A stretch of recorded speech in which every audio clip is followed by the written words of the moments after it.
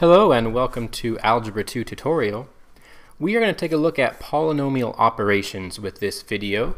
And so we've got the four operations here that we're going to take a look at: addition, subtraction, multiplication, and division. Thankfully, three of these are easy and only one of them is hard. Addition, subtraction, and multiplication are all things that you've done before, and so these should look really familiar. Division is the only hard one. So first, we're going to do addition and subtraction together because they're pretty easy and they work almost exactly the same. So here we have two trinomials that are adding together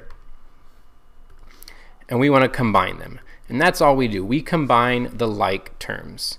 So this like term we can add with this like term here. So 2x cubes and 4x cubes gives us a total of 6x cubes.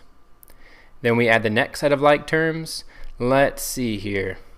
It looks like the next one we have is just the numbers, the 3 and the 1. I'm going to put that at the end, plus 4.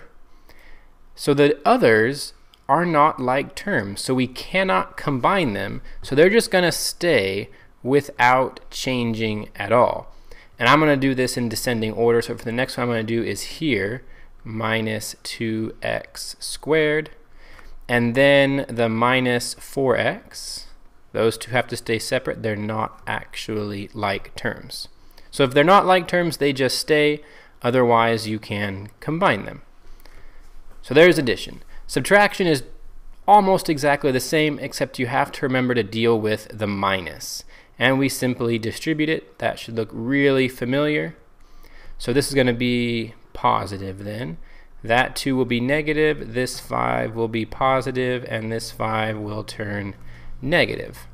Now we can just combine like terms like usual.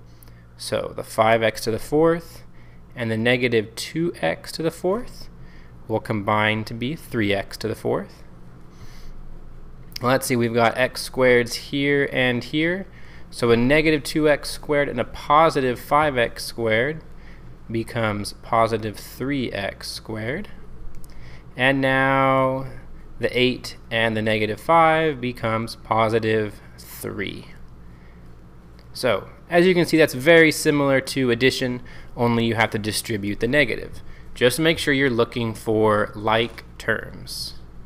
Alright, like I said, addition and subtraction are pretty easy. Let's move on to the next one, multiplication. Again, this should look really familiar, but it just take a little bit longer to do. A couple more steps. But we've done this over and over again. We distribute. So that distributes to all three of them. Now that's something that's slightly new. You have to distribute to all the pieces in the other factor. So this 3x squared, we're going to have to multiply 3 times. So 3x squared and 3x to the 4th is 9x to the 6th. You add the exponents, minus 6x to the 4th, because 2 and 2 make 4, and 2 times 3 make 6. And 3 times the 5 is 15x squared. Now when you do the next one, to make life a little easier, you're going to line things up as best as possible. So as we distribute, let's see, I'll do that one first. 5 times 3 is 15. X times x to the 4th is x to the 5th. Well, there is no x to the 5th, so that's going to go right here, and it's negative 15. And then 5x multiplies over here, so that will be positive 10x cubed. Now there's no like term, so I'm not going to line it up with anything. And then negative 5x times 5 is negative 25x. And actually there are no like terms here. So if these happen to be like terms and they were lined up, we could add them, but they're not like terms, not like terms, not like terms, not like terms. So actually in this case everything is going to stay separate. So our full answer will be 9x to the 6th minus 15x to the 5th minus 6x to the 4th plus 10x cubed plus 15x squared minus 25x. Whew, that was long.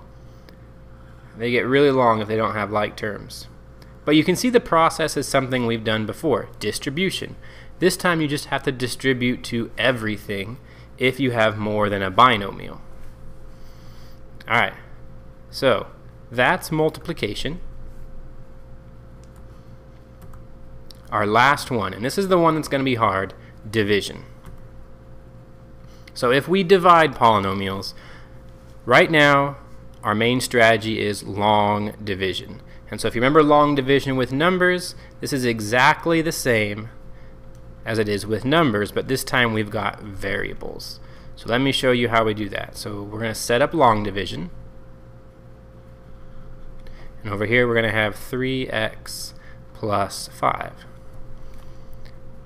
So long division, we start out by asking ourselves, how many times does 3x go into 3x squared? Well, 3 goes into 3 one time, and x goes into x. How do I turn an x into an x squared? With just one single x. Now remember, what we do now with long division is we multiply to put our numbers underneath here. So 1x times 3x is 3x squared. But we have one extra step now. We also have to multiply this 1x times the 5. So 1x times 5 is 5x. Alright, so now long division tells us to subtract these. So to subtract them, I'm simply going to change the sign. So that one's positive, it becomes negative. This one is positive, it becomes negative. So 3x squared minus 3x squared is nothing, and that happens in regular long division too. That number should always go away as much as possible. A negative 7x and a negative 5x make negative 12x. And then just like long division, we bring down the next number. And now we start the process over again. Let me bring up red one more time. So how many times does 3x go into negative 12x? Or what times 3x gives me exactly negative 12x? It's negative 4.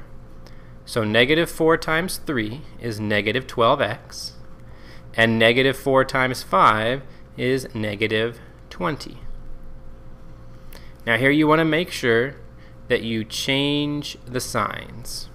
Alright, so that's negative, it turns positive. Sometimes a math teacher will tell you to circle it so you know that you changed the sign. It's a pretty good strategy. So now I know I changed those signs. Negative 12 and 12 goes away.